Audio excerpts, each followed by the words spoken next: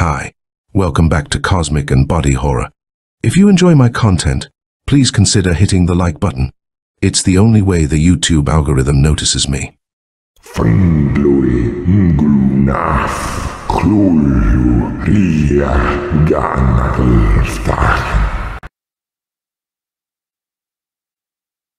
H.P. Lovecraft, master of weird fiction, has something unusual to say in Dagon. This is the first of a series of remarkable stories that H.P. Lovecraft is writing for Weird Tales. The second will appear in an early issue. Dagon by H.P. Lovecraft. First published Weird Tales, October 1923.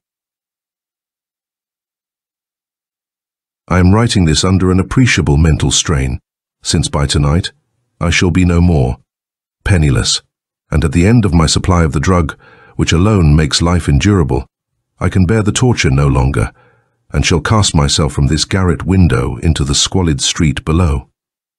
Do not think from my slavery to morphine that I am a weakling or a degenerate. When you have read these hastily scrawled pages, you may guess, though never fully realize, why it is that I must have forgetfulness or death. It was in one of the most open and least frequented parts of the Pacific that the packet of which I was supercargo fell a victim to the German sea raider. The Great War was then at its very beginning, and the enemy's navy had not reached its later degree of ruthlessness, so that our vessel was made legitimate prize, whilst we of her crew were treated with all the fairness and consideration due us as naval prisoners. So liberal, indeed, was the discipline of our captors, that 5 days after we were taken, I managed to escape alone in a small boat with water and provisions for a good length of time.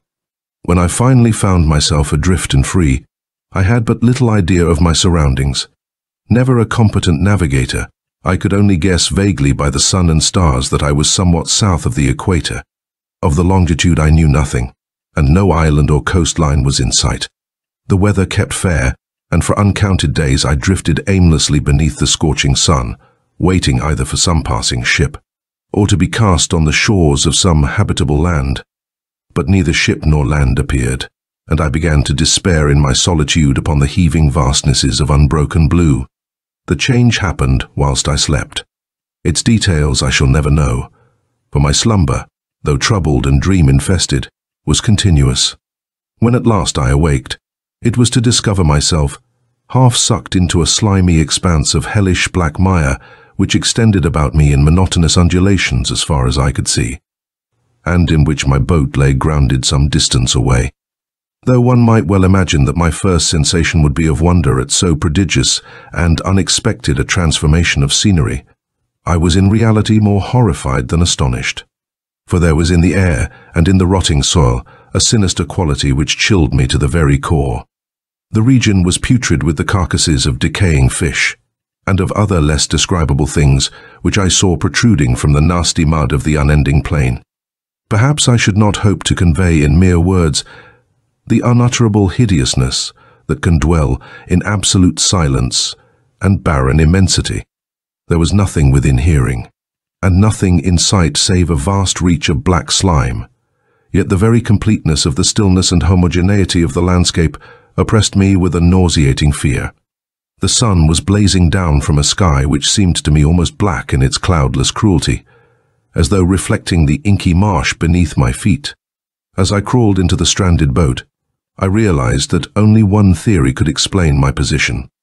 Through some unprecedented volcanic upheaval, a portion of the ocean floor must have been thrown to the surface, exposing regions which for innumerable millions of years had lain hidden under unfathomable watery depths.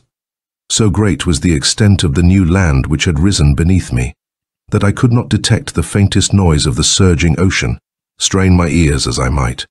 Nor were there any seafowl to prey upon the dead things.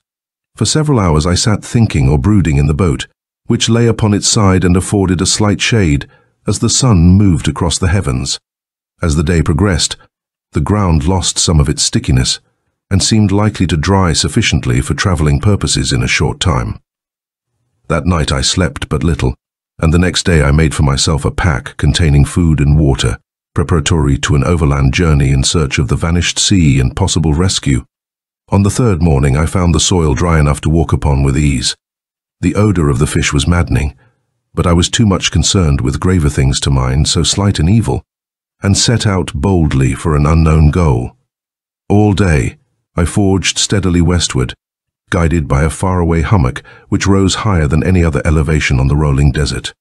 That night I camped, and on the following day still traveled toward the hummock, though that object seemed scarcely nearer than when I had first spied it.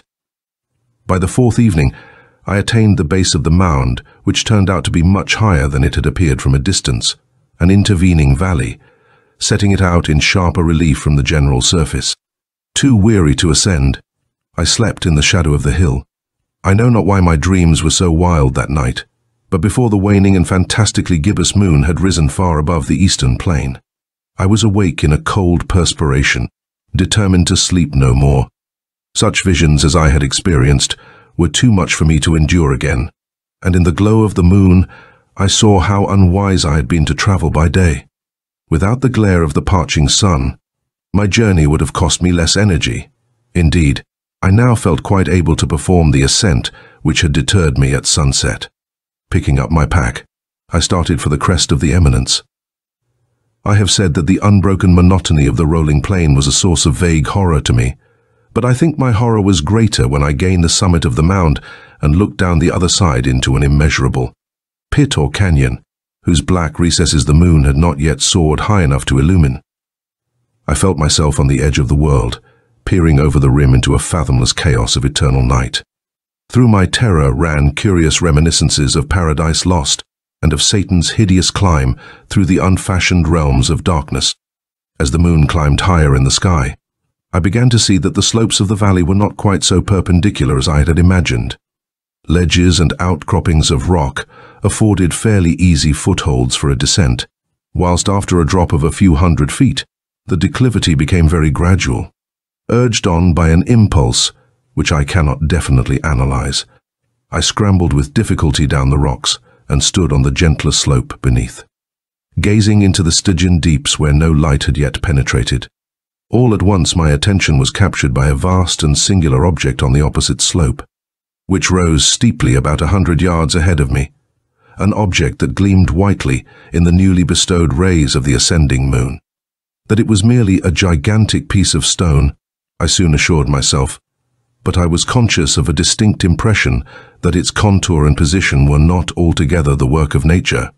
A closer scrutiny filled me with sensations I cannot express, for despite its enormous magnitude, and its location in an abyss which had yawned at the bottom of the sea since the world was young, I perceived beyond a doubt that the strange object was a well-shaped monolith whose massive bulk had known the workmanship and perhaps the worship of living and thinking creatures.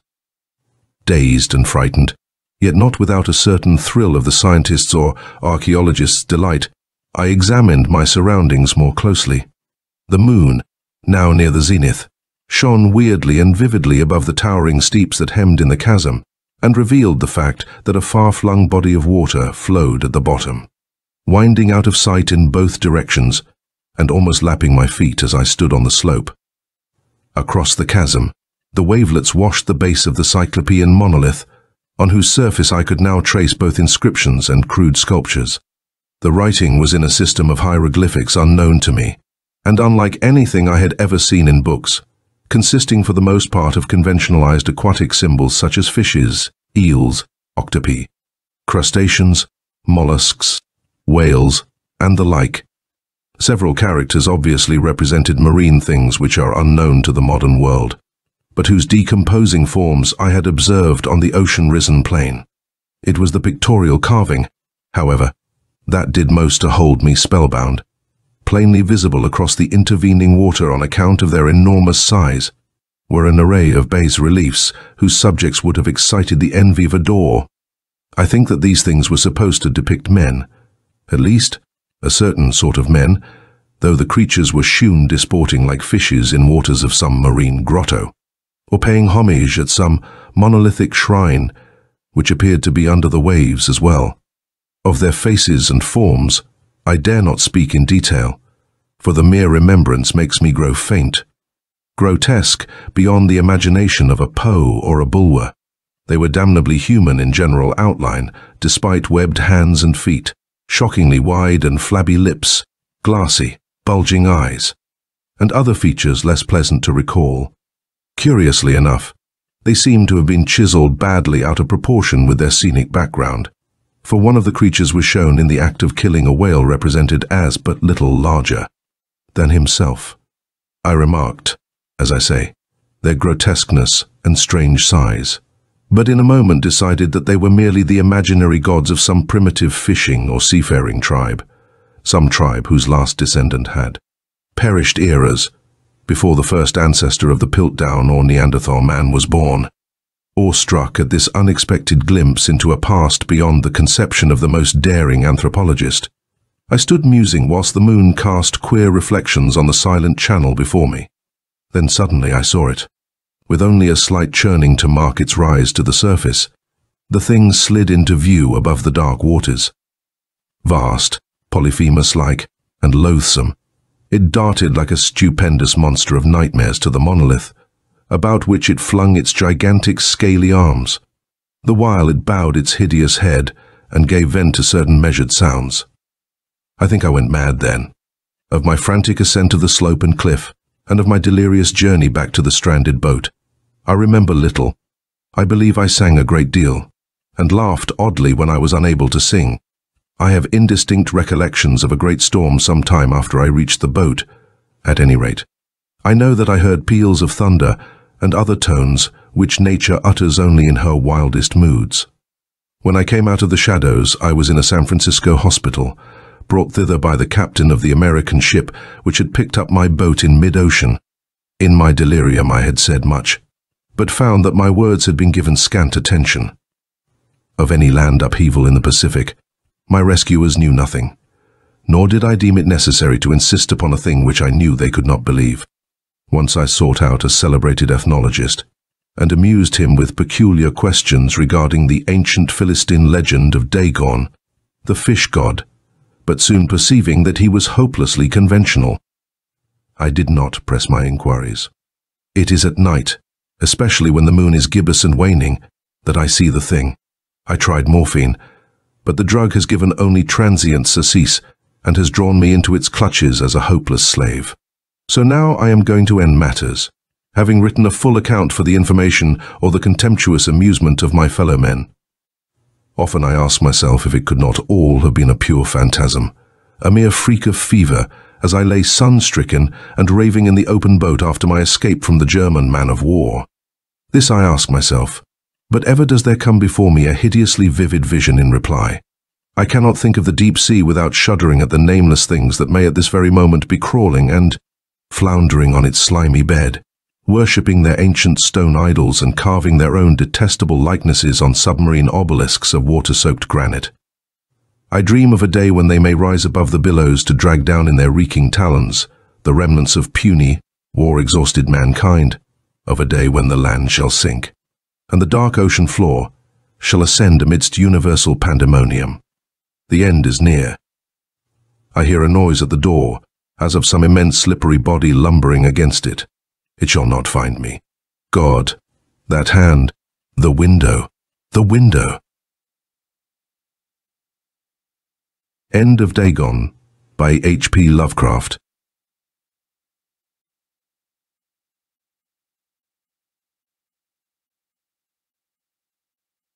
Here's a story of creeping horror that rises, gradually, to a powerful climax. It's a story not easily forgotten. The Phantom Farmhouse by Seabury Quinn. First published Weird Tales, October 1923. I had been at the new Brarecliff Sanitarium nearly 3 weeks before I actually saw the house. Every morning, as I lay abed after the nurse had taken my temperature, I wondered what was beyond the copse of fir and spruce at the turn of the road. The picture seemed incomplete without chimneys rising among the evergreens. I thought about it so much I finally convinced myself there really was a house in the wood. A house where people lived and worked and were happy. All during the long, trying days when I was learning to navigate a wheelchair, I used to picture the house and the people who lived in it. There would be a father, I was sure, a stout, good-natured father, somewhat bald, who sat on the porch and smoked a cob pipe in the evening. And there was a mother, too, a wasteless, plaid-skirted mother with hair smoothly parted over her forehead, who sat beside the father as he rocked and smoked, and who had a brown work-basket in her lap. She spread the stocking feet over her outstretched fingers, and her vigilant needles spied out and closed every hole with a cunning no mechanical loom could rival. Then there was a daughter. I was a little hazy in my conception of her, but I knew she was tall and slender as a hazel wand, and that her eyes were blue and wide and sympathetic. Picturing the house and its people became a favorite pastime with me during the time I was acquiring the art of walking all over again. By the time I was able to trust my legs on the road, I felt I knew my way to my vision friend's home, as well as I knew the byways of my own parish, though I had as yet not set foot outside the sanitarium. Oddly enough, I chose the evening for my first long stroll. It was unusually warm for September in Maine, and some of the sturdier of the convalescents had been playing tennis during the afternoon. After dinner they sat on the veranda, comparing notes on their respective cases of influenza or matching experiences in appendicitis operations. After building the house bit by bit from my imagination, as a child pieces together a picture puzzle, I should have been bitterly disappointed if the woods had proved empty. Yet when I reached the turn of the road and found my dream house a reality, I was almost afraid. Bit for bit, and part for part, it was as I had visualized it. A long, rambling, comfortable-looking farmhouse it was, with a wide porch screened by vines, and a whitewashed picket fence about the little clearing before it. There was a tumble-down gate in the fence, one of the kind that is held shut with a weighted chain. Looking closely, I saw the weight was a disused ploughshare. Leading from gate to porch was a path of flat stones, laid unevenly in the short grass and bordered with a double row of clamshells. A lamp burned in the front room, sending out cheerful golden rays to meet the silver moonlight. A strange, eerie sensation came over me as I stood there. Somehow, I felt I had seen that house before, many, many times before, yet I had never been in that part of Maine till I came to Briarcliff, nor had anyone ever described the place to me. Indeed, except for my idle dreams, I had had no intimation that there was a house in those pines at all. "Who lives in the house at the turn of the road?" I asked the fat man who roomed next to me. He looked at me as blankly as if I had addressed him in Choctaw, then countered, "What road?" "Why, the South Road," I explained. "I mean the house in the pines, just beyond the curve, you know." If such a thing had not been obviously absurd, I should have thought he looked frightened at my answer. Certainly his already prominent eyes started a bit further from his face. "Nobody lives there," he assured me. "Nobody's lived there for years. There isn't any house there." I became angry. What right had this fellow to make my civil question the occasion for an ill-timed jest? "As you please," I replied. "Perhaps there isn't any house there for you, but I saw one there last night." "My God!" he ejaculated, and hurried away as if I'd just told him I was infected with smallpox. Later in the day, I overheard a snatch of conversation between him and one of his acquaintances in the lounge. "I tell you it's so," he was saying with great earnestness. "I thought it was all a lot of poppycock, myself, but that clergyman saw it last night. I'm going to pack my traps and get back to the city, and not waste any time about it, either." "Rats," his companion scoffed. "He must have been stringing you." Turning to light a cigar, he caught sight of me. "Say, Mr. Weatherby," he called. "You didn't mean to tell my friend here that you really saw a house down by those pines last night, did you?" "I certainly did," I answered. "And I tell you, too, there's nothing unusual about it, is there?" "Is there?" he repeated. "Is there? Say, what'd it look like?" I described it to him as well as I could, and his eyes grew as wide as those of a child hearing the story of Bluebeard. "Well, I'll be a Chinaman's uncle," he declared as I finished. "I sure will. See here," I demanded. "What's all the mystery about that farmhouse? Why shouldn't I see it? It's there to be seen, isn't it?" He gulped once or twice, as if there was something hot in his mouth, before he answered. "Look here, Mr. Weatherby, I'm telling you this for your own good.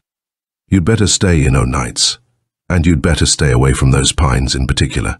Nonplussed at this unsolicited advice, I was about to ask an explanation when I detected the after-tang of whiskey on his breath. I understood, then. I was being made the butt of a drunken joke by a pair of racecourse followers. "I'm very much obliged." "I'm sure," I replied with dignity, "but if you don't mind, I'll choose my own comings and goings." "Oh, go as far as you like." He waved his arms wide in token of my complete free agency. "Go as far as you like." "I'm going to New York." And he did. The pair of them left the sanitarium that afternoon. A slight recurrence of my illness held me housebound for several days after my conversation with the two sportively inclined gentlemen, and the next time I ventured out at night, the moon had waxed to the full, pouring a flood of light upon the earth that rivaled midday. The mintest objects were as readily distinguished as they would have been before sunset. In fact, I remember comparing the evening to a silver-plated noon. As I trudged along the road to the pine copse, I was busy formulating plans for intruding into the family circle at the farmhouse, devising all manner of pious frauds by which to scrape acquaintance. Shall I feign having lost my way, and inquire direction to the sanitarium? Or shall I ask if some mythical acquaintance, a John Squires, for instance, lives there? I asked myself as I neared the turn of the road. Fortunately for my conscience, all these subterfuges were unnecessary, for as I neared the whitewashed fence, a girl left the porch and walked quickly to the gate, where she stood gazing pensively along the moonlit road. It was almost as if she were coming to meet me, I thought, as I slackened my pace and assumed an air of deliberate casualness. Almost abreast of her, I lowered my cadence still more and looked directly at her. Then I knew why my conception of the girl who lived in that house had been misty and indistinct. For the same reason, the Venerable John had faltered in his description of the New Jerusalem until his vision in the Isle of Patmos. From the smoothly parted hair above her wide, forget-me-not eyes, to the hem of her white cotton frock, she was as slender and lovely as a Rossetti saint, as wonderful to the eye as a medieval poet's vision of his lost love in Paradise. Her forehead, evenly framed in the beaten bronze of her hair, was wide and high, and startlingly white, and her brows were delicately penciled as if laid on by an artist with a camel's hair brush. The eyes themselves were sweet and clear as forest pools mirroring the September sky, and lifted a little at the corners, like an Oriental's, giving her face a quaint, exotic look in the midst of these Maine woods. So slender was her figure that the swell of her bosom was barely perceptible under the light stuff of her dress, and, as she stood immobile in the nimbus of moon rays, the undulation of the line from her shoulders to ankles was what painters call a curve of motion. One hand rested lightly on the gate, finely cut as a bit of Italian sculpture, and scarcely less white than the limed wood supporting it. I noticed idly that the forefinger was somewhat longer than its fellows, and that the nails were almond-shaped and very pink, almost red, as if they had been rouged and brightly polished. No man can take stock of a woman thus, even in a cursory, fleeting glimpse, without her being aware of the inspection, and in the minute my eyes drank up her beauty, our glances crossed and held. The look she gave back was as calm and unperturbed as though I had been non-existent. One might have thought I was an invisible wraith of the night, yet the faint suspicion of a flush quickening in her throat, and cheeks told me she was neither unaware nor unappreciative of my scrutiny. Mechanically, I raised my cap, and, wholly without conscious volition, I heard my own voice asking, "May I trouble you for a drink from your well?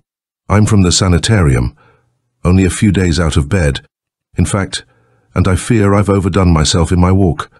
A smile flitted across her rather wide lips, quick and sympathetic as a mother's response to her child's request, as she swung the gate open for me. "Surely," she answered, and her voice had all the sweetness of the south wind soughing through her native pines. "Surely you may drink at our well, and rest yourself, too, if you wish." She preceded me up the path, quickening her pace as she neared the house, and running nimbly up the steps to the porch. From where I stood beside the old-fashioned well, fitted with windlass and bucket, I could hear the sound of whispering voices in earnest conversation. Hers I recognized, lowered though it was, by the flute-like purling of its tones. The other two were deeper, and, it seemed to me, hoarse and throaty. Somehow, odd as it seemed, there was a queer, canine note in them, dimly reminding me of the muttering of not too friendly dogs, such fractious growls I had heard while doing missionary duty in Alaska. When the savage, half-wolf Malamutes were not fed promptly at the relay stations. Her voice rose a thought higher, as if in argument, and I fancied I heard her whisper, "This one is mine. I tell you, mine. I'll brook no interference. Go to your own hunting." An instant more there was a reluctant assenting growl from the shadow of the vines curtaining the porch, and a light laugh from the girl as she descended the steps, swinging a bright tin cup in her hand. For a second she looked at me, as she sent the bucket plunging into the stone-curbed well. Then she announced, in explanation, "We're great hunters here, you know. The season is just in, and Dad and I have the worst quarrels about whose game is whose." She laughed in recollection of their argument, and I laughed with her. I had been quite a Nimrod as a boy, myself, and well I remembered the heated controversies as to whose charge of shot was responsible for some luckless bunny's demise. The well was very deep, and my breath was coming fast by the time I had helped her wind the bucket rope upon the windlass. But the water was cold as only spring-fed well water can be. As she poured it from the bucket it shone almost like foam in the moonlight, and seemed to whisper with a half-human voice, instead of gurgling as other water does when poured. I had drunk water in nearly every quarter of the globe, but never such water as that. Cold as the breath from a glacier, limpid as visualized air, it was yet so light and tasteless in substance that only the chill in my throat and the sight of the liquid in the cup told me that I was doing more than going through the motions of drinking. "And now, will you rest?" she invited, as I finished my third draught. "We've an extra chair on the porch for you." Behind the screen of vines, I found her father and mother seated in the rays of the big kitchen lamp. They were just as I had expected to find them. Plain, homely, sincere country folk, courteous in their reception and anxious to make a sick stranger welcome. Both were stout, with the comfortable stoutness of middle age and good health, but both had surprisingly slender hands. I noticed, too, that the same characteristic of an overlong forefinger was apparent in their hands as in their daughters, and that both their nails were trimmed to points and stained almost a brilliant red. "My father, Mr. Squires," the girl introduced, "and my mother, Mrs. Squires." I could not repress a start. These people bore the very name I had casually thought to use when inquiring for some imaginary person. My lucky stars had surely guided me away from that attempt to scrape an acquaintance. What a figure I should have cut if I had actually asked for Mr. Squires. Though I was not aware of it, my curious glance must have stayed longer on their reddened nails than I had intended, for Mrs. Squires looked deprecatingly at her hands. "We've all been turning in, putting up fox grapes." She included her husband and daughter with a comprehensive gesture. "And the stain just won't wash out. Has to wear off, you know." I spent, perhaps, 2 hours with my newfound friends, talking of everything from the best methods of potato culture to the surest way of landing a 9-pound bass. All three joined in the conversation and took a lively interest in the topics under discussion. After the vapid talk of the guests at the sanitarium, I found the simple, interested discourse of these country people as stimulating as wine, and when I left them, it was with a hearty promise to renew my call at an early date. "Better wait until after dark," Mr. Squires warned. "We'd be glad to see you any time, but we're so busy these fall days, we haven't much time for company." I took the broad hint in the same friendly spirit it was given. It must have grown chillier than I realized while I sat there, for my new friend's hands were clay-cold when I took them in mine at parting. Homeward bound, a whimsical thought struck me so suddenly I laughed aloud. There was something suggestive of the dog tribe about the Squires family, though I could not for the life of me say what it was. Even Mildred, the daughter, beautiful as she was, with her light eyes, her rather prominent nose and her somewhat wide mouth, reminded me in some vague way of a lovely silver collie I had owned as a boy. I struck a tassel of dried leaves from a cluster of weeds with my walking stick as I smiled at the fanciful conceit. The legend of the werewolf, those horrible monsters, formed as men, but capable of assuming bestial shape at will, and killing and eating their fellows, was as old as mankind's fear of the dark. But no mythology I had ever read contained a reference to dog people. Strange fancies strike us in the moonlight, sometimes. September ripened to October, and the moon, which had been as round and bright as an exchange-worn coin when I first visited the squire's house, waned as thin as a shaving from a silversmith's lathe. I became a regular caller at the house in the pines. Indeed, I grew to look forward to my nightly visits with those homely folk as a welcome relief from the tediously gay companionship of the over-sophisticated people at the sanitarium. My habit of slipping away shortly after dinner was the cause of considerable comment, and no little speculation on the part of my fellow convalescents, some of whom set it down to the eccentricity which, to their minds, was the inevitable concomitant of a minister's vocation, while others were frankly curious. Snatches of conversation I overheard now, and then led me to believe that the objective of my strolls was the subject of W.A. Gehring, and the guarded questions put to me in an effort to solve the mystery became more and more annoying. I had no intention of taking any of them to the farmhouse with me. The squires were their cheerful talk and unassuming manners were as delightful a contrast to the atmosphere of the sanitarium as a breath of mountain balsam after the fetid air of a hothouse, but to the city-centered crowd at Briarcliff they would have been only the objects of less than half scornful patronage, the source of pitying amusement. It was Miss Leahy who pushed the impudent curiosity further than any of the rest, however. One evening, as I was setting out, she met me at the gate and announced her intention of going with me. "You must have found something dreadfully attractive to take you off every evening this way, Mr. Weatherby," she hazarded as she pursed her rather pretty, rouged lips at me and caught step with my walk. "We girls really can't let some little country lass take you away from us, you know. We simply can't." I made no reply. It was scarcely possible to tell a pretty girl, even such a vain little flirt as Sarah Leahy, to go home and mind her business. Yet that was just what I wanted to do. But I would not take her with me. To that I made up my mind. I would stop at the turn of the road, just out of sight of the farmhouse, and cut across the fields. If she wanted to accompany me on a cross-country hike in high-heeled slippers, she was welcome to do so. Besides, she would tell the others that my wanderings were nothing more mysterious than nocturnal explorations of the nearby woods, which bit of misinformation would satisfy the busybodies at Briarcliff and relieve me of the espionage to which I was subjected, as well.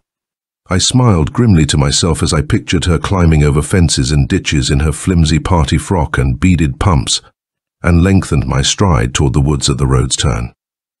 We marched to the limits of the field bordering the squire's grove in silence, I thinking of the mild revenge I should soon wreak upon the pretty little busybody at my side, Miss Leahy too intent on holding the pace I set to waste breath in conversation. As we neared the woods, she halted, an expression of worry, almost fear, coming over her face. "I don't believe I'll go any farther," she announced. "No," I replied, a trifle sarcastically.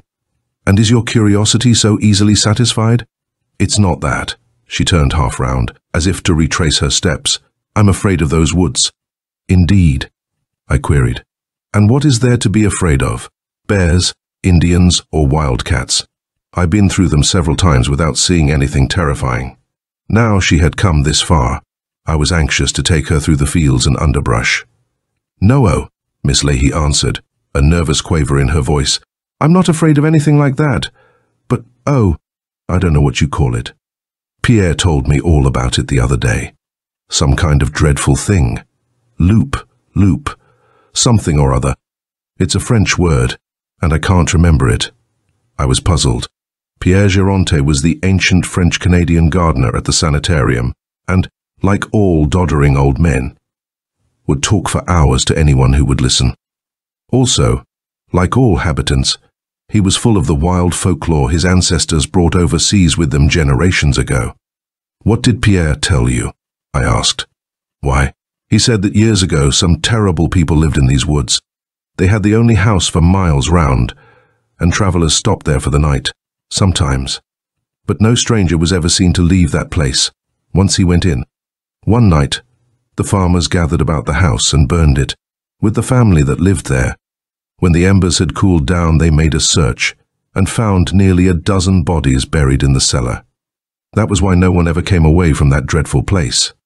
They took the murdered men to the cemetery and buried them, but they dumped the charred bodies of the murderers into graves in the barnyard, without even saying a prayer over them. And Pierre says, "Oh, look, look." She broke off her recital of the old fellow's story and pointed a trembling hand across the field to the edge of the woods. A second more, and she shrank against me, clutching at my coat with fear-stiffened fingers and crying with excitement and terror. I looked in the direction she indicated, myself a little startled by the abject fear that had taken such sudden hold on her. Something white and ungainly was running diagonally across the field from us, skirting the margin of the woods and making for the meadow that adjoined the sanitarium pasture. A second glance told me it was a sheep, probably one of the flock kept to supply our table with fresh meat. I was laughing at the strength of the superstition that could make the girl see a figure of horror in an innocent mutton that had strayed away from its fellows and was scared out of its silly wits, when something else attracted my attention. Loping along in the trail of the fleeing sheep, somewhat to the rear and a little to each side, were two other animals. At first glance, they appeared to be a pair of large collies, but as I looked more intently, I saw that these animals were like nothing I had ever seen before. They were much larger than any collie, nearly as high as Saint Bernards, yet shaped in a general way like Alaskan sledge dogs, huskies. The farther one was considerably the larger of the two, and ran with a slight limp, as if one of its hind paws had been injured. As nearly as I could tell in the indifferent light, they were a rusty brown color, very thick-haired and unkempt in appearance. But the strangest thing about them was the fact that both were tailless, which gave them a terrifyingly grotesque look. As they ran, a third form, similar to the other two in shape, but smaller, slender as a greyhound, with much lighter hued fur, broke from the thicket of short brush edging the wood and took up the chase, emitting a series of short, sharp yelps. "Sheep killers," I murmured, half to myself. "Odd. I've never seen dogs like that before." "They're not dogs," wailed Miss Leahy against my coat. "They're not dogs. Oh, Mr. Weatherby, let's go away. Please, please take me home." She was rapidly becoming hysterical, and I had a difficult time with her on the trip back. She clung whimpering to me, and I had almost to carry her most of the way. By the time we reached the sanitarium, she was crying bitterly, shivering, as if with a chill, and went in without stopping to thank me for my assistance. I turned and made for the squire's farm with all possible speed, hoping to get there before the family had gone to bed. But when I arrived, the house was in darkness, and my knock at the door received no answer. As I retraced my steps to the sanitarium, I heard faintly, from the fields beyond the woods, the shrill, eerie cry of the sheep-killing dogs. A torrent of rain held us marooned the next day. Miss Leahy was confined to her room, with a nurse in constant attendance and the house doctor making hourly calls. She was on the verge of a nervous collapse, he told me, crying with a persistence that bordered on hysteria, and responding to treatment very slowly. An impromptu dance was organized in the great hall, and half a dozen bridge tables set up in the library, but as I was skilled in neither of these rainy day diversions, I put on a waterproof and patrolled the veranda for exercise. On my third or fourth trip around the house, I ran into old Geronte shuffling across the porch, wagging his head and muttering portentously to himself. "See here, Pierre," I accosted him. "What sort of nonsense have you been telling Miss Leahy about those pine woods down the south road?" The old fellow regarded me unwinkingly with his beady eyes, wrinkling his age-yellowed forehead for all the world like an elderly baboon inspecting a new sort of edible. "Monsieur goes out alone much at nights, n'est-ce pas?" he asked, at length.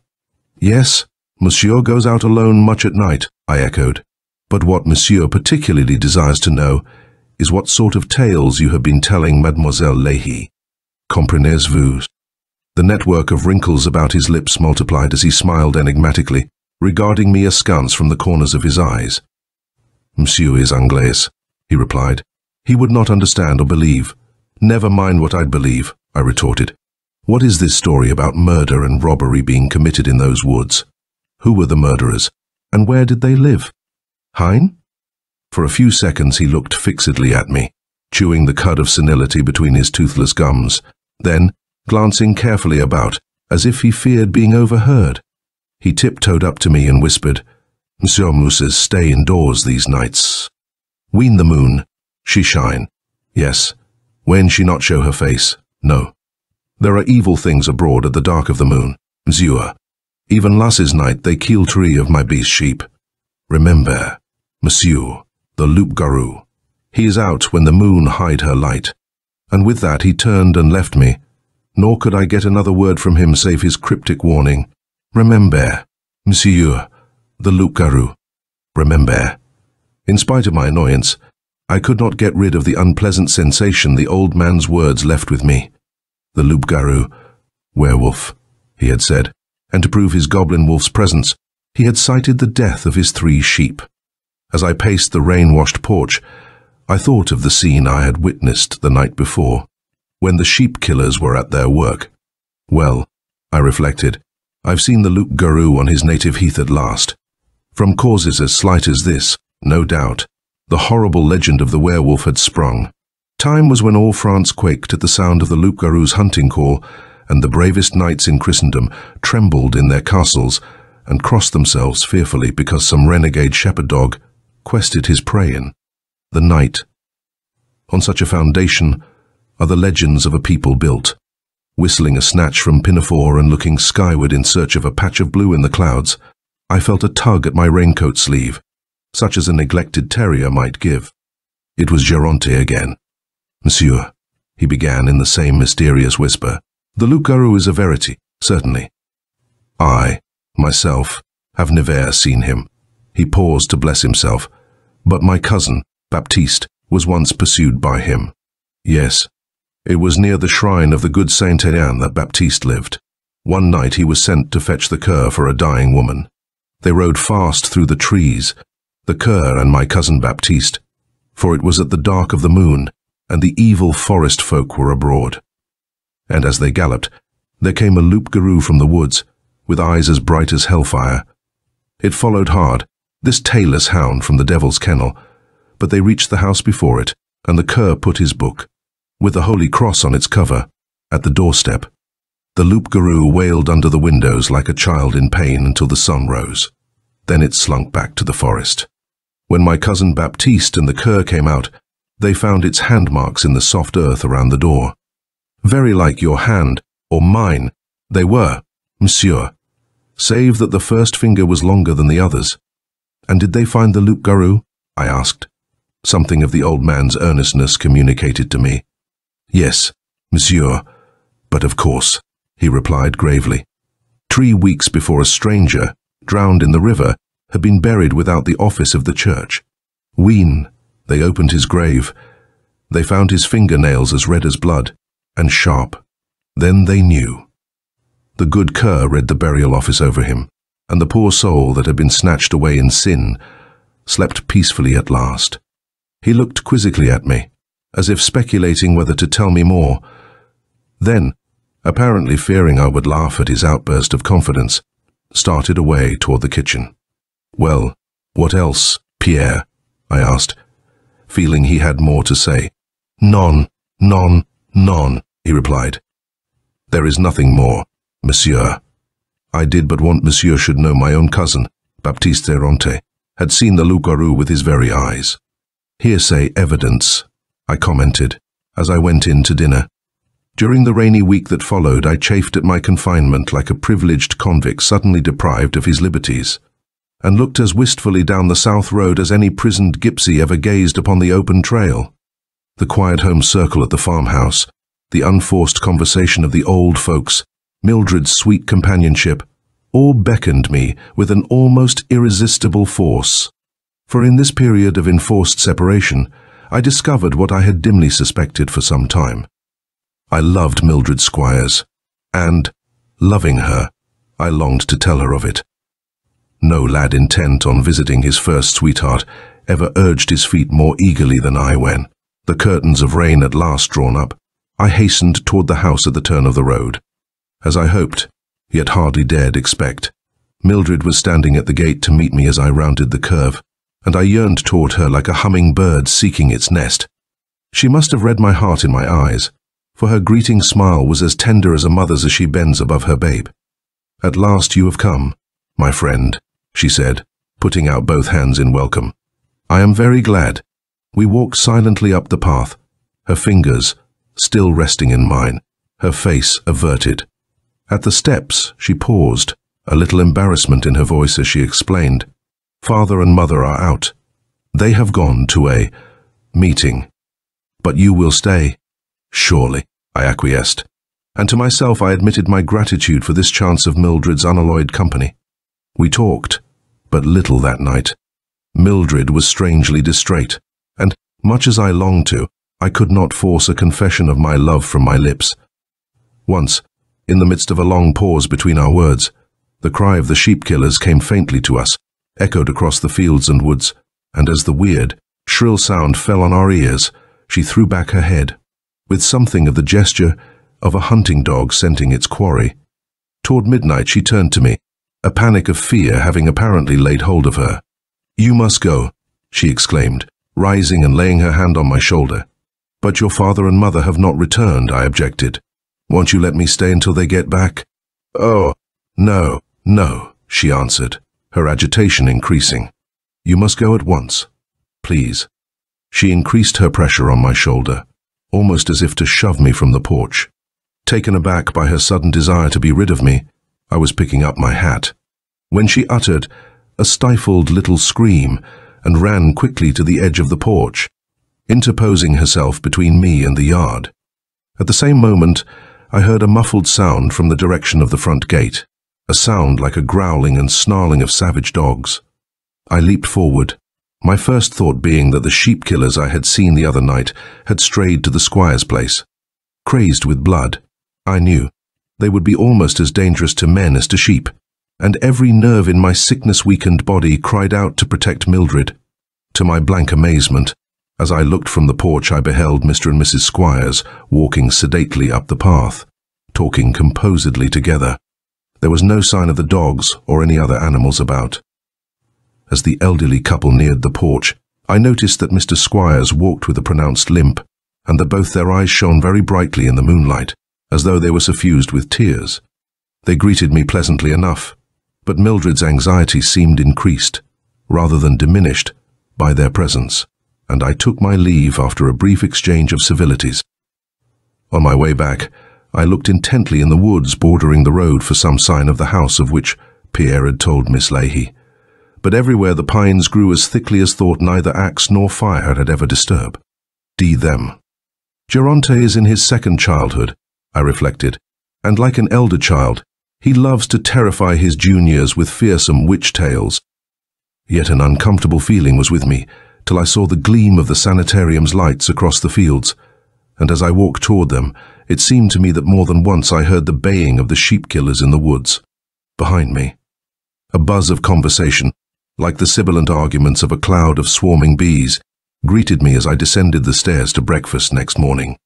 It appeared that Ned, one of the pair of great mastiffs attached to the sanitarium, had been found dead before his kennel, his throat and brisket torn open and several gaping wounds in his flanks. Boris, his fellow, had been discovered whimpering and trembling in the extreme corner of the doghouse, the embodiment of canine terror.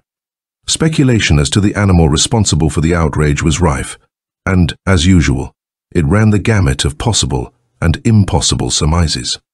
Every sort of beast from a grizzly bear to a lion escaped from the circus was in turn indicted for the crime, only to have a complete alibi straightway established.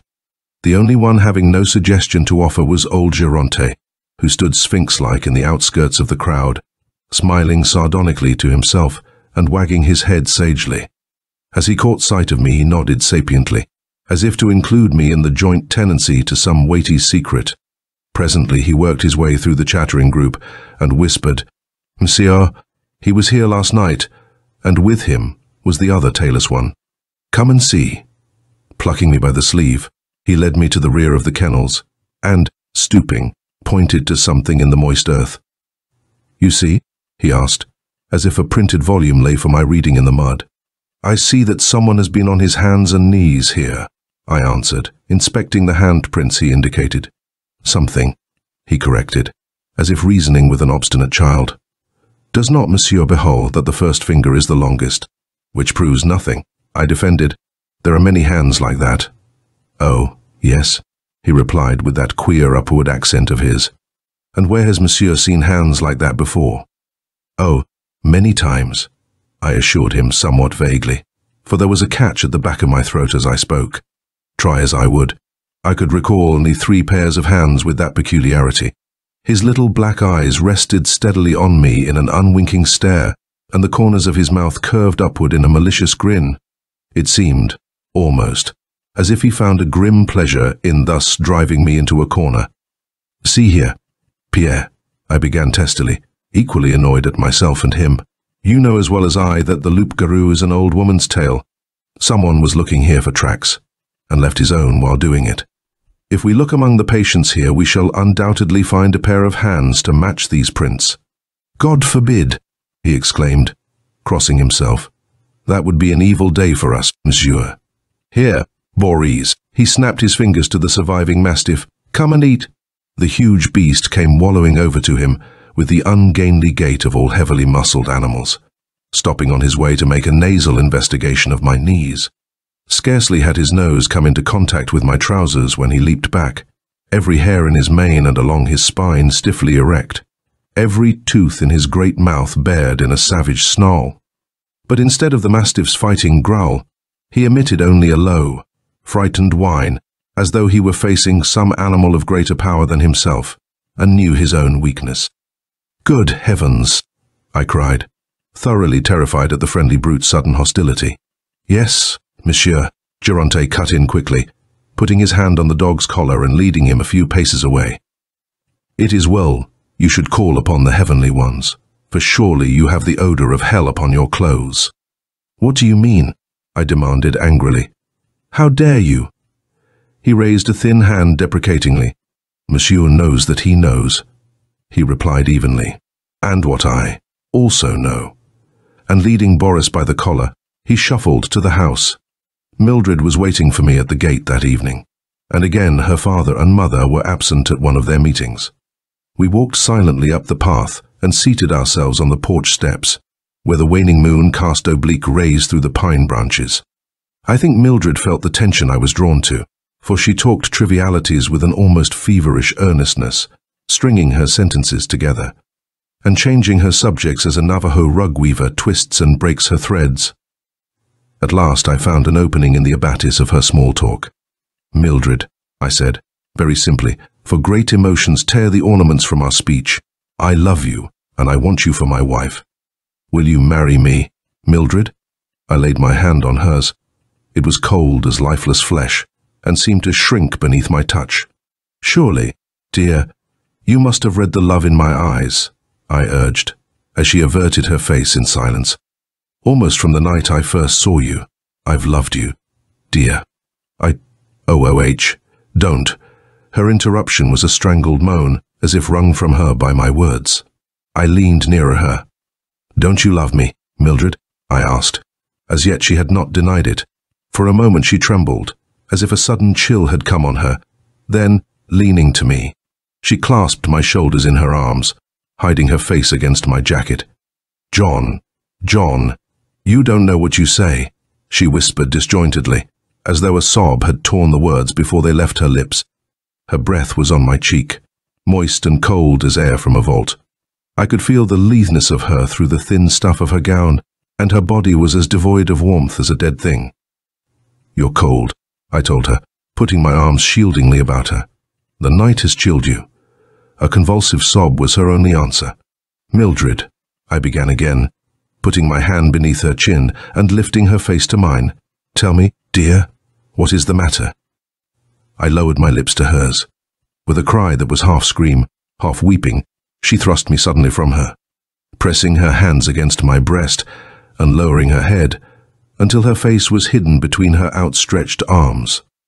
I, too, started back, for in the instant our lips were about to meet, hers had writhed back from her teeth, like a dog's when he is about to spring, and a low, harsh noise, almost a growl, had risen in her throat. For God's sake, she whispered hoarsely, agony in every note of her shaking voice. Never do that again. Oh, My dear, dear love, you don't know how near to a horror worse than death you were.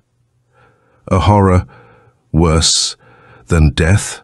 I echoed dully, pressing her cold little hands in mine. What do you mean? Mildred. Loose my hands, she commanded with a quaint reversion to the speech of our ancestors. And hear me? I do love you.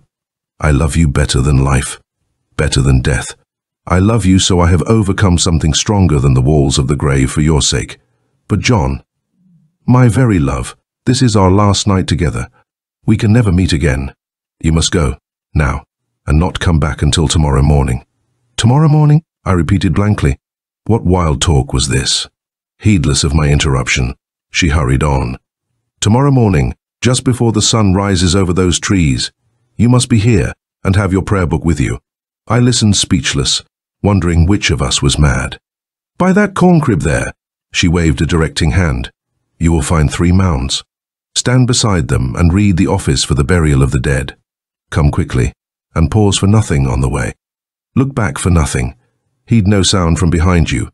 And for your own safety, come no sooner than to allow yourself the barest time to read your office. Bewildered, I attempted to reason with the mad woman, begged her to explain this folly, but she refused all answer to my fervid queries, nor would she suffer me to touch her. Finally, I rose to go. You will do what I ask? She implored. Certainly not, I answered firmly. John, John, have pity, she cried, flinging herself to the earth before me and clasping my knees. You say you love me. I only ask this one favor of you, only this. Please, for my sake, for the peace of the dead and the safety of the living, promise you will do this thing for me. Shaken by her abject supplication, I promised, though I felt myself a figure in some grotesque nightmare as I did it. Oh, my love, my precious love, she wept, rising and taking both my hands. At last I shall have peace, and you shall bring it to me. No, she forbade as I made to take her in my arms at parting.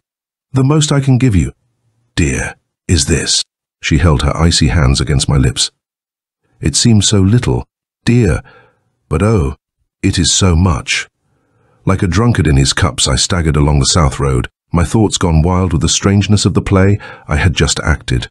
Across the clearing came the howls of the sheep-killers, a sound I had grown used to of late. But tonight there was a deeper, fiercer timbre in their bay, a note that boded ill for man as well as beast. Louder and louder it swelled. It was rising from the field itself, now, drawing nearer and nearer the road.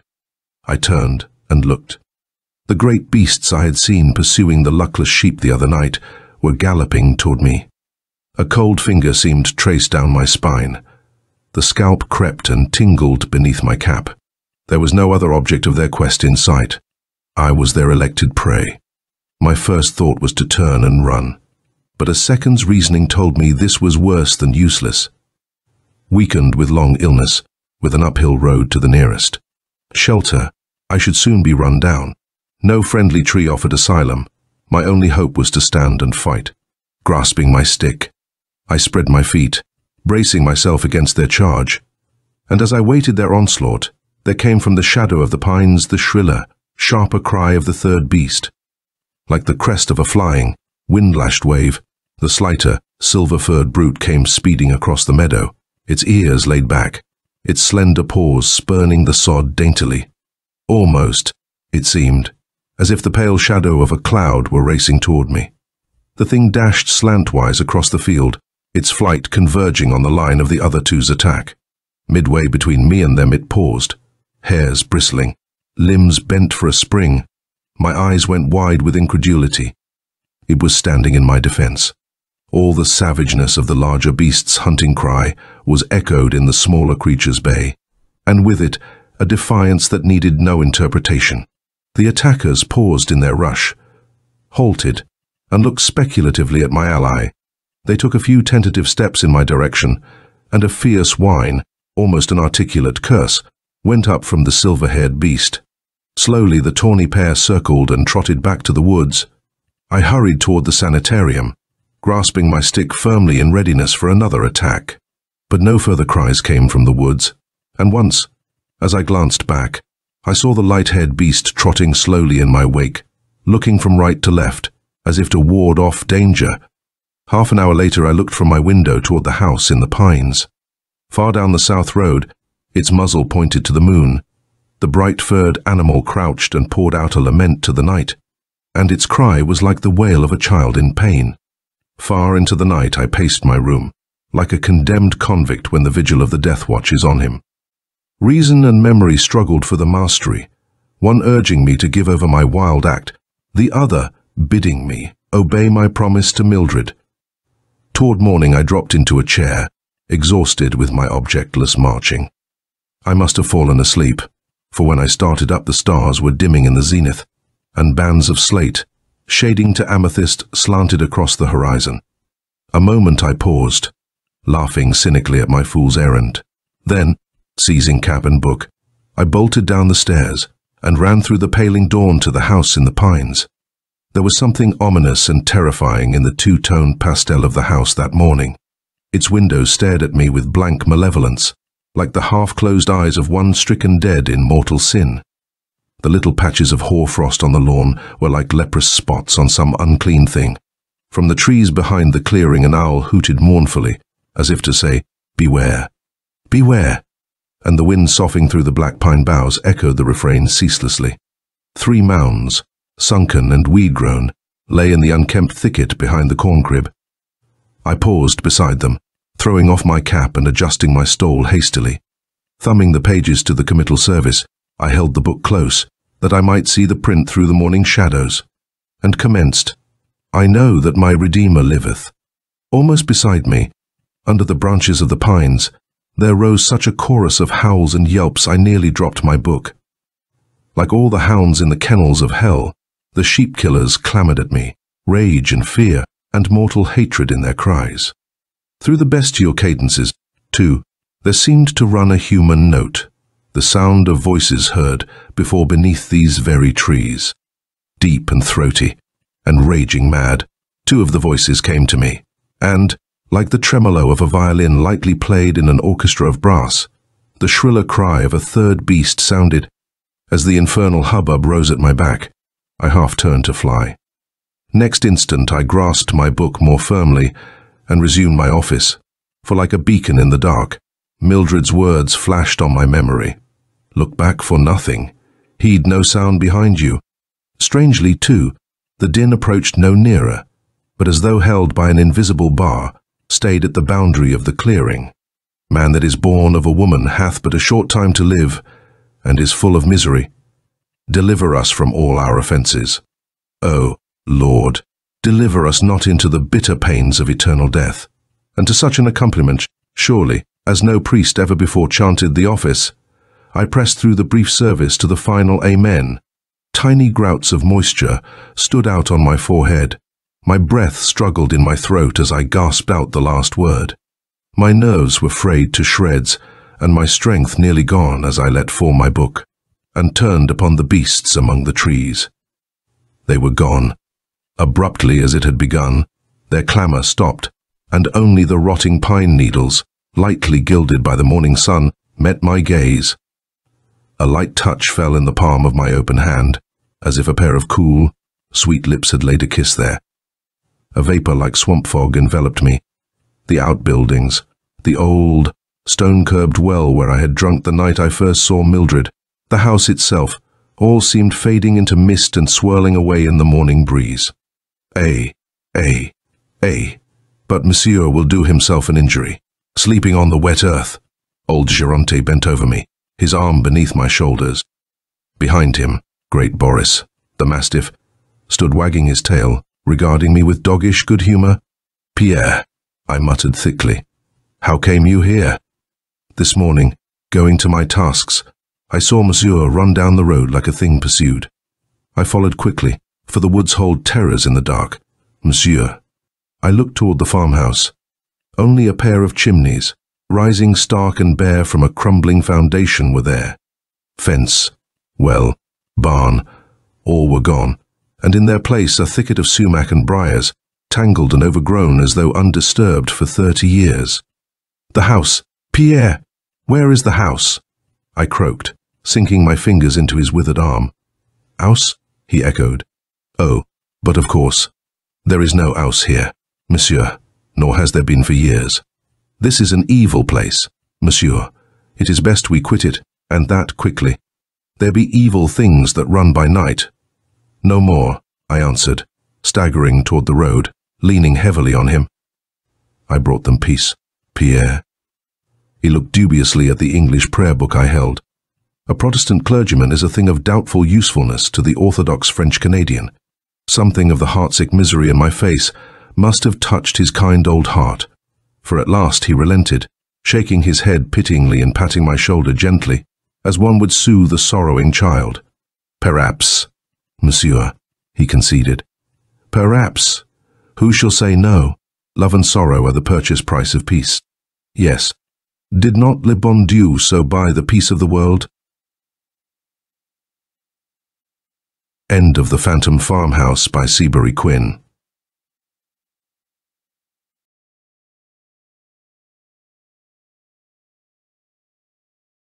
An odd little tale that you can read in 5 minutes. The Sign from Heaven by a Havdal. First published Weird Tales, October 1923. Daniel Diggs, the honest sexton, had dug 3 graves today and was unusually tired. One of the graves was in very stony ground, making his task doubly hard. It was the grave of an old recluse. Hard and stony was his life, and hard and stony is his grave, thought the worthy Mr. Diggs. For gravity must be expected from grave diggers. This recluse had lived in a tumble-down shanty near the cemetery. No one knew or cared how long. How he managed to subsist, no one knew or cared. Children called him Old Man Simon, but grown-ups generally called him Simple Simon. Whether Simon was his first or last name, no one knew or cared. Mr. Diggs, who was of a pious mind, had on several occasions tried to turn old Simon's thoughts to religion, but his exhortations fell on stony ground. Old Simon cared nothing for the sexton's preachments, but he was very fond of the sexton's little boy, Danny. You come to see if old Simon has any gold in his house, the recluse would say to Mr. Diggs. Simon has no gold. And then the foolish old man wept. Danny, he would say to the sexton's lad, when old Simon dies, he will take you with him and show you a tree with golden leaves. And the foolish old man laughed. A tree with golden leaves, with golden leaves. Little Danny would open his eyes wide. Yesterday morning Mr. Diggs had walked past old Simon's hut, and had seen the old man sitting by the window. In the evening he passed by again, and the old man was still sitting by the window in the same position. The sexton entered the hut, but the old man did not stir. The dead never do. As soon as it became known in the village that the old hermit was dead, there was a rush of people to the hut. Does not everybody love to believe that all hermits are rich old misers with stacks of gold hidden in their huts? In less than half an hour, the gold seekers had literally torn the hut to pieces, but not a piece of gold did they find. Mr. Diggs had dug the hermit's grave beside a big tree underneath which old Simon had loved to sit by the hour. During the summer, when the weather was fine, the demented old man would sometimes climb up into the tree and sleep in the branches all night. To passers-by on the road, he looked like a great shaggy orang-outang huddled up in the branches of the tree. Mr. Diggs laid down his pick, took up his empty dinner pail, and started for home. The dinner pail was not quite empty. He had left a piece of cake in it, as usual, for Danny. The little boy always came running down to the gate to meet his father and to relieve him of his dinner pail.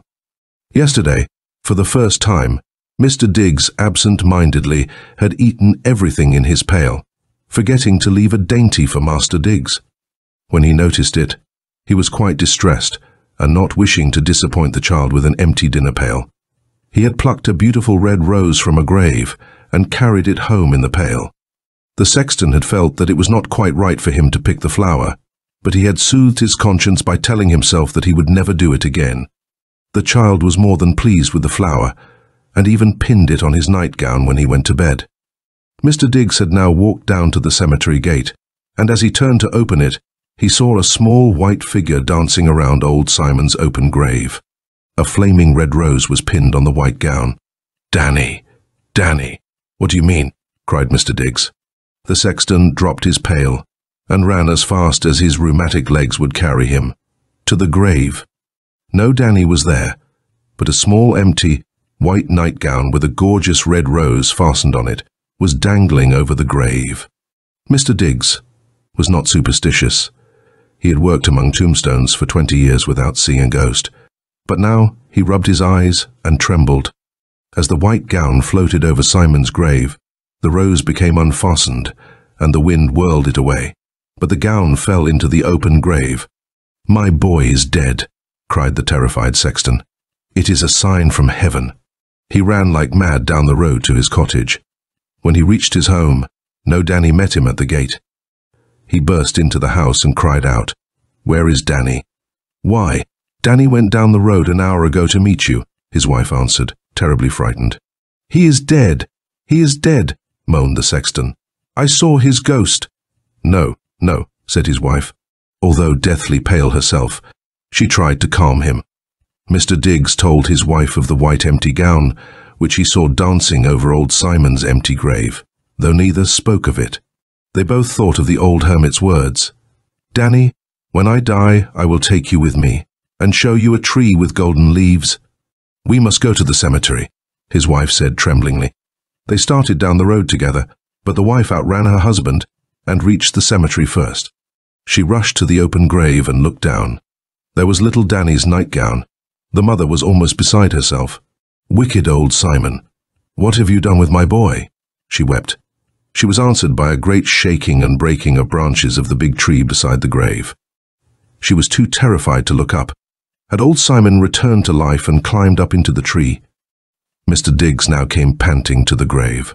There was another crashing and breaking of branches, and little Danny came sliding down the tree trunk with a big leather bag on his shoulder. "Look what I got, Ma! Look what I got, Pa!" shouted Danny. "A bag of gold money! Where did you get it? Where have you been?" chorused his parents. "Oh, but I scared you, Pa!" laughed Danny, jumping up and down. "And you didn't see me hiding up in the tree. I tied my nightgown on a string and was waving it over the grave." "How could you do such a thing, Danny?" asked his father sternly. "Don't you know it's April Fool's Day and my birthday and everything?" questioned Danny. His father opened up the leather bag. "Impossible," he gasped. "Gold dollars, gold dollars." Danny explained how he had found the bag hidden in a hollow far up in the trunk of the tree in which he was hiding. The hollow was overgrown with moss, but when climbing down, he had put his foot through the moss covering and had discovered the heavy leather bag. Uncomplainingly, the tired father carried the bag of gold home. He counted the money out on the table, $1,923 in gold. $1 for every year of the Christian era, exclaimed the pious Mr. Diggs. Truly, it was enough to make even a worldly man rejoice spiritually. Danny had indeed discovered the tree with the golden leaves. End of The Sign from Heaven by a Havdal.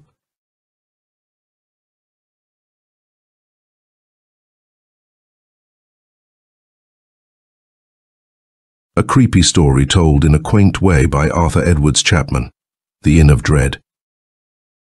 First published Weird Tales, October 1923. Take care, Owens. I remember I had said to him, for mine host tells me that the road hath fallen into bad repute of late, though, truth to tell, 'twas never what one might call well-favoured, and I had laughed, and he with me. The pair of us had but just returned from the campaign on the peninsula, and, I having some business of a private nature to look to in Bristol, it was decided that the Major should proceed to Bath, and there await me, knowing, from the conversation of mine host of the Woolpack the previous night, the unsettled state of the highway, I had taken the opportunity of placing my friend on his guard ere he commenced the journey. "Never fear, John," he had replied carelessly. "I am a soldier, remember, and take no count of common footpads. None the less 'tis for you to ride warily, for a blow in the dark is easily struck. Besides, you have my lady's diamonds, and those, added to what you yourself carry, form a tempting haul to any knight of the road. Never fear," he had said again. "They will not find Howell Owens asleep. Farewell till we meet in Bath." Mounting, he had waved lightly to me and ridden off. leaving me gazing after him with doubt in my heart, for I liked not the tales I had heard. And thus it was that on the third day after this, having transacted my business satisfactorily, I found myself struggling blindly against what surely must have been the foulest storm since the creation. Or, so it seemed to me. In all truth, 'twas a wretched night. The wind howled and whistled through the naked branches of the trees, which seemed to complain one to the other with great creakings and groanings. The rain drove before it in a beating, soaking deluge, pit-pit-patting on the mud of the road around me. The thunder rolled and growled in the distance, coming gradually nearer and louder till it burst overhead with a reverberating, ear-splitting crash to the accompaniment of blinding flashes of lightning that revealed the whole dreary, sodden landscape. A truly wild and terrible night, and one that not even a dog would be out in of its own free will. And yet here was I, Colonel John Wycombe, of His Majesty's R&D Regiment of Foot, plodding on through it all, ankle-deep in mud, and, it would appear, miles from even the outskirts of civilization, when by good rights I should have been seated before a blazing fire in the best house in all Bath, soaking the inside with the choice of mine host's cellars, rather than soaking outside in this plaguey storm. Damn the Frenchman. He was responsible. You see, the mayor had received a bullet at Badajoz, and the wound, breaking out afresh, had been the cause of us landing in this pretty pickle. However, 'twas no use crying over spilt milk. We must perforce make the best of bad luck, and what progress we could against the elements. We might, perchance, discover some lonely farmhouse, or even, cheering thought, some wayside inn that would at least afford shelter for the pair of us. Now scarce had this thought crossed my mind than in front of me, some distance up the road, my eye caught a tiny twinkling spot which might have been a star, but that there were no others visible. The shepherds of Bethlehem could not have welcomed the guiding star more than I welcomed that point of light, and with a word of encouragement to the mayor, I pressed forward with renewed hope. Gradually the beacon became larger, and assumed a definite shape, a square latticed window. Then, as the rain beat down with increased fury, and the thunder rolled more and more deafeningly, a flash of lightning, more vivid, and more intensely blue than any as yet, pierced the blackness like a knife, giving me a brief glimpse of an old, weather-beaten building. And above the door a signboard that creaked dismally as it swung in the wind. But it was the inscription that caused an unexplainable, indescribable shiver to run swiftly down my spine, which immediately gave place to a clammy, heated perspiration, and I trembled. I, John Wycombe, who had passed through the greatest battles of the campaign without turning a hair, trembled like a little child with an awful, nameless dread as I beheld the words. The bleeding heart, and, beneath, a crude design of a heart dripping blood. This I saw for merely a second, and then it vanished, leaving me standing there, a pale phosphorescent glow floating before my eyes, until a cold hand touched mine and took the bridle from me. With an effort, I pulled myself together, and as my vision slowly became clearer, I could distinguish a figure, exceedingly tall and thin, that, when I addressed it, simply shook its head and pointed to its ears and mouth, motioning me to follow. This strange guide led the way to what had once been a serviceable stable, but which was now sorely in need of repair.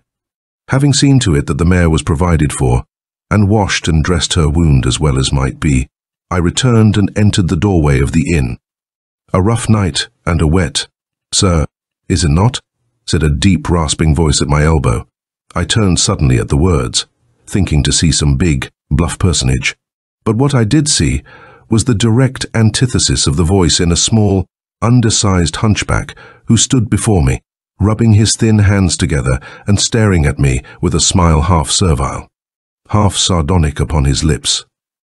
And as I gazed at this creature, the same unaccountable feeling of revulsion passed over me as when the lightning revealed that sign of the bleeding heart. For his eyes were green and seemed to look right through me as at the shades of departed souls. In fact, so strong was this feeling that instinctively I glanced over my shoulder, expecting to see I know not what. But there was naught but impenetrable darkness and the pit-pit-pat of rain, which brought me back to the present and reminded me that I was wet and hungry, while a huge fire blazed on the open hearth within. Damn, host, said I. You're right. 'Tis as evil a night as I remember. Quickly, bring out your best, for I'm famished and chilled to the very marrow. You shall have it, sir, he replied. 'Tis plain fare, truly, for 'tis rarely now that these walls see company, but none the less 'tis wholesome, and the contents of my cellars are not to be surpassed. The green eyes peered through me as he spoke, and then he shuffled slowly from the room, while I, casting off my dripping cloak and discarding my long riding boots, stretched my body at full length in the big armchair, and cast about me to see what manner of place I had come to. The room was nigh as tumble-down as the outside had appeared to be. It was roughly square, but was broken by many corners and recesses into the shadows of which the feeble light of the candles could not penetrate. The single window was minus many of its diamond panes, and what remained were cracked and broken, admitting fierce gusts of air which caused the candles to gutter noisily. There was about the place a peculiar earthy smell, a mouldering smell indicative of neglect and decay, but which, to my overstrained senses, conveyed the impression of a newly opened tomb. Somewhere without, the water dripped from the roof on to some metal article with a hollow, ringing plom plom plom, so that I was fain to draw my chair nearer to the fire, and was right glad when the innkeeper returned, bringing food and drink, plain, as he had said, but wholesome, and I fell to heartily. Now, as I proceeded to satisfy the need of the inner man, what should that knave of a hunchback do but take up from the table, where I had laid them, my sword and pistols. "Ho, there, rascal," I bellowed, springing up. "What are you at, think you? Replace them at once, ere I knock that hump from your back." "Nay, sir," said he, dropping the things as though they burnt him. "I meant no harm. I was but going to convey them to your chamber, as is my custom with what few guests come this way." Well, 'tis all right. There's no bones broken," I assured him, sinking down again. But long companionship with danger makes an old campaigner wary of parting with his best friends, and I arranged the weapons carefully at my elbow. "I did not think at the moment, sir," said the fellow apologetically, "for 'tis rare any traveller stops at this poor place." I wondered at the man's persistence, for 'twas the third time he had referred to his lack of trade. Why should he be so particular to impress this facet upon me? "Your business is not so prosperous these days?" I asked him. "No, sir. Yours is the first strange foot that has trod this floor this 6 days." I looked at the fellow hardly as he said this, for my eye, wandering round the room, had espied at that instant, on a little shelf to the left of the fireplace, a pistol of peculiar workmanship, the like of which I had seen but once before in the possession of my friend and brother officer, Major Owens. Yet, if it were his, how did it come here?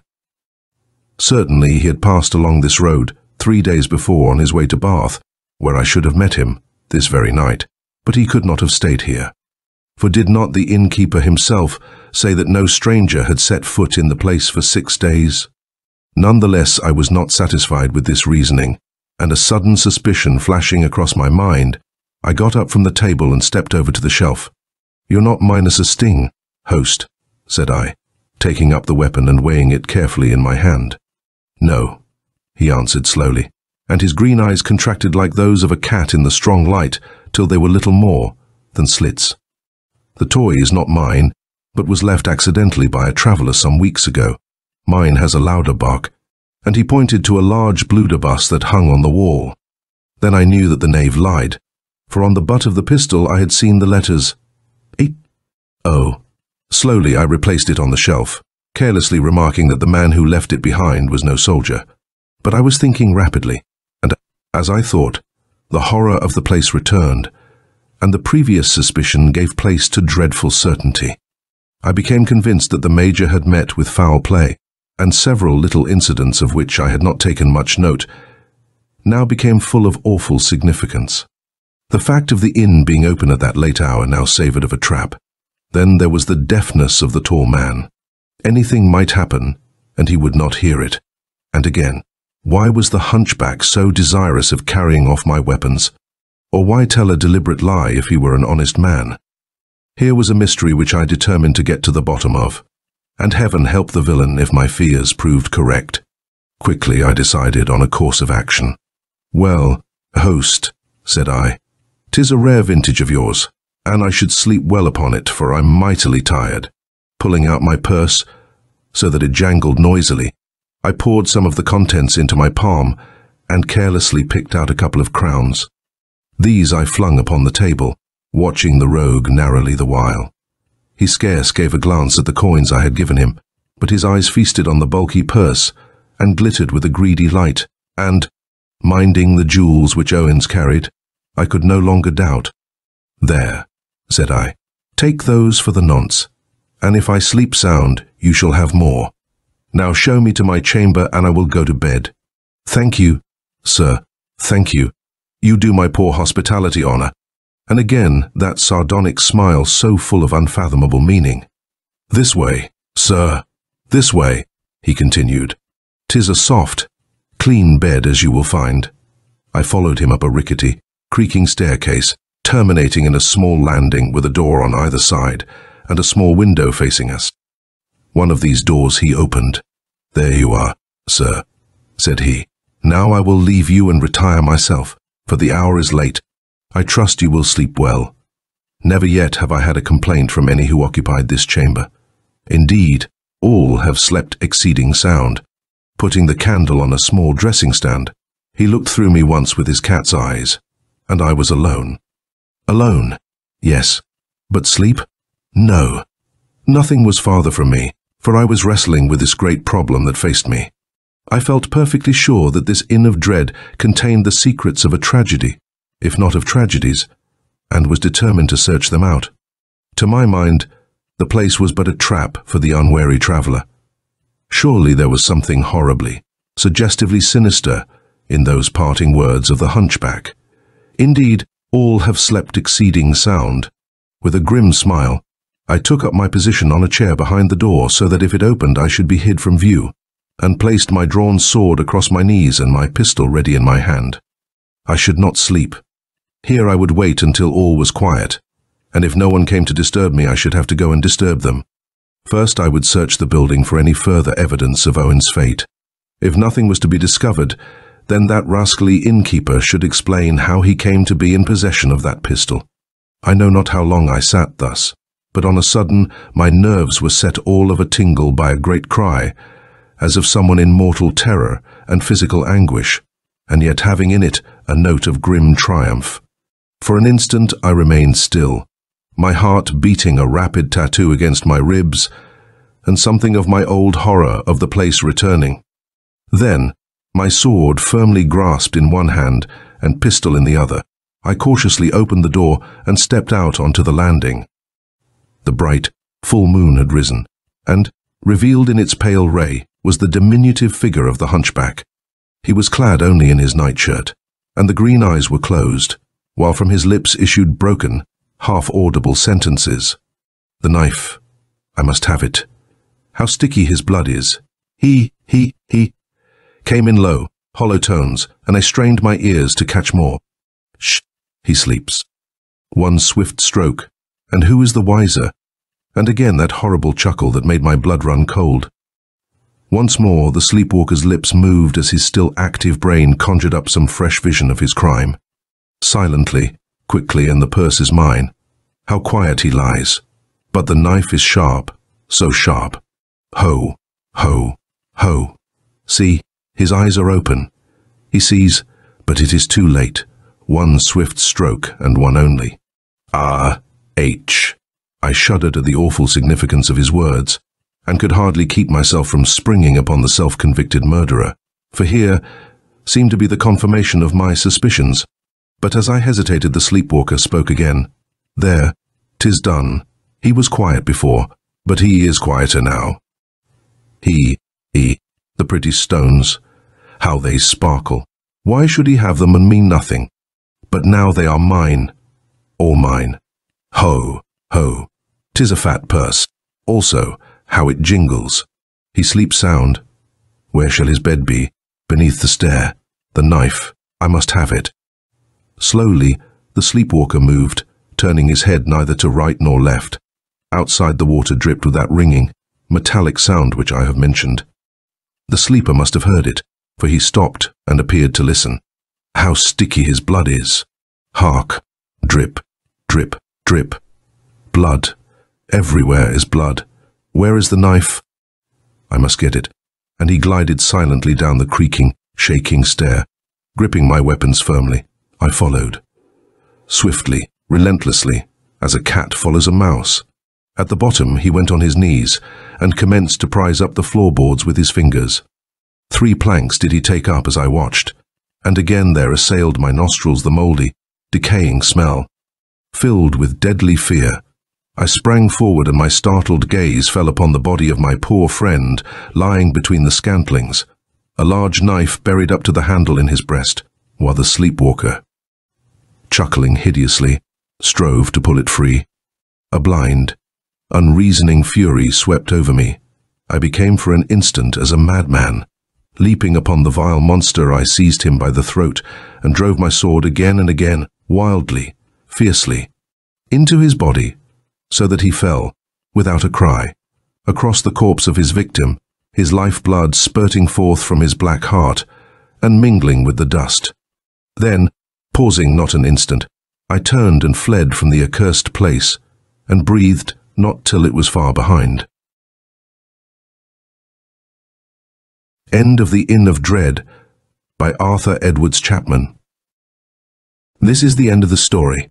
Tell us what you think in the comment section.